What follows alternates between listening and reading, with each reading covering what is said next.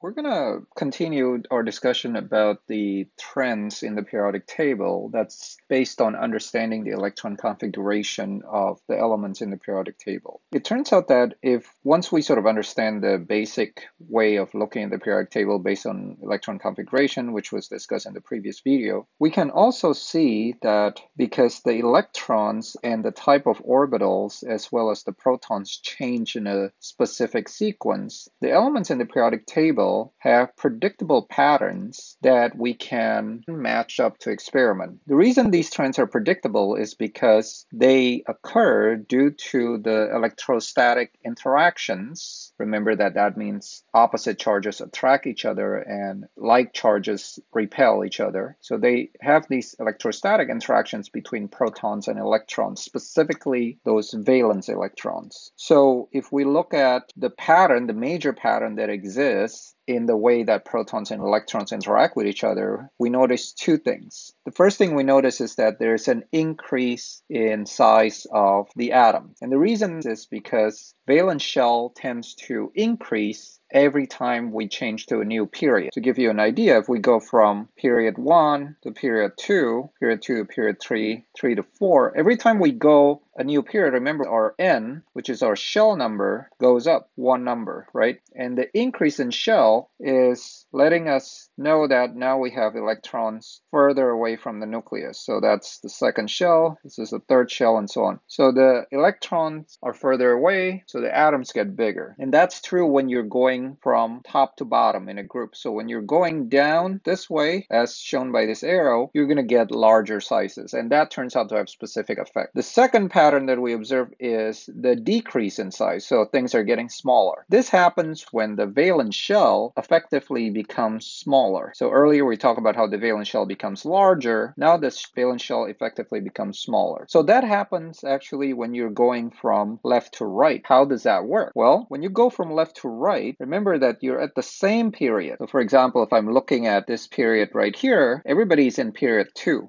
So that means that all the electrons are located in this second orbit, right? However, remember that when you go left to right, not only do you get an increase in the number of electrons, but you also get an increase in the number of protons in your nucleus. Now, the more protons you have, the stronger those protons are going to attract the electrons in the valence shell. So effectively, what happens is the same electrons are located in this second shell right here. It's going to get pulled in a little bit more compared to when there's fewer protons. And as a result, as you go left to right, you get more protons. Your size gets smaller because those electrons are effectively getting pulled in a lot more than when they're at the start of the period. These two patterns become really important to observe because they affect a lot of other properties, as we'll discuss right now. Now, the first property that we can see that it immediately affects, of course, is size itself. So if you look at the atomic size, you can measure it. You notice that the sizes of atoms tend to increase as you go down the group, and as you go left to right, the sizes get smaller. You can see it here from this picture, which is the actual measurement of the sizes of these atoms. The second pattern has to do with something we call ionization energy. Ionization energy is the energy that's needed to remove an electron. So you're talking about having an electron that's originally located in some orbit, and you want to pull that electron away from the atom. You're going to take that electron and pull it away. This is what we call ionizing, right? You're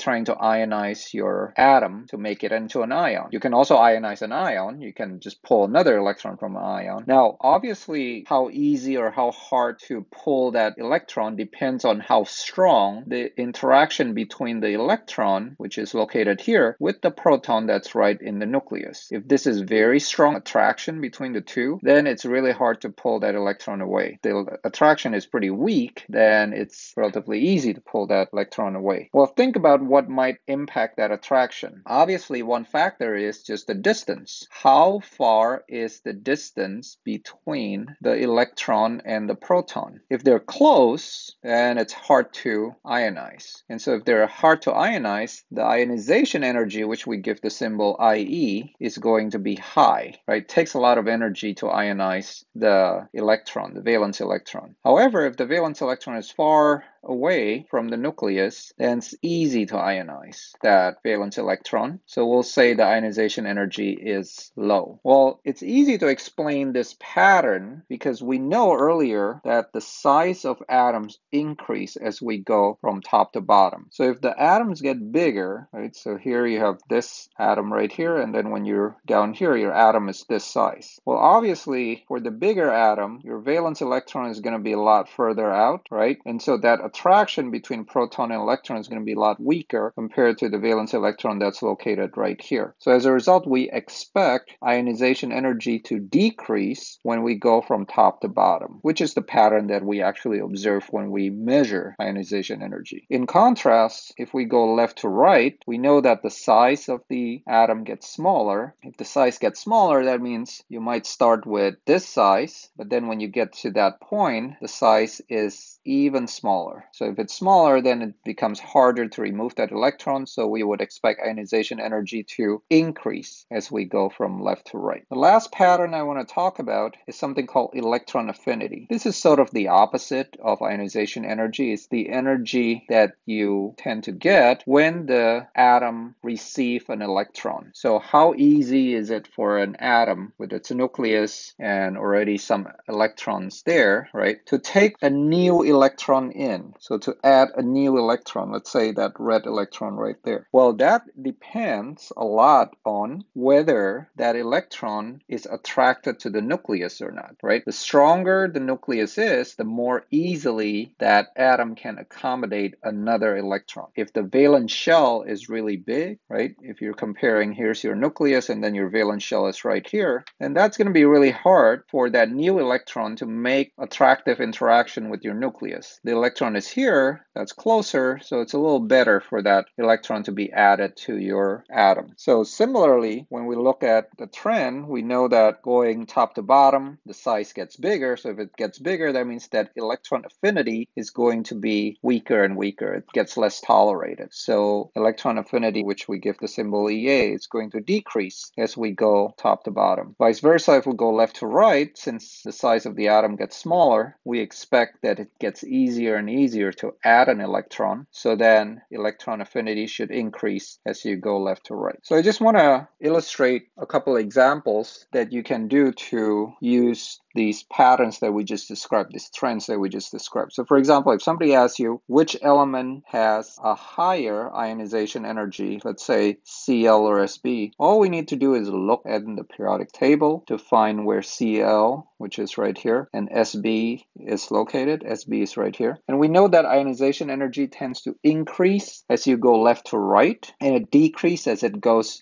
top to bottom. So it goes up, increase that way and decrease this way. So that means that Cl, which is located on this position, and then Sb, which is located on this position, Cl must be the one that has the higher ionization energy. We can answer other questions.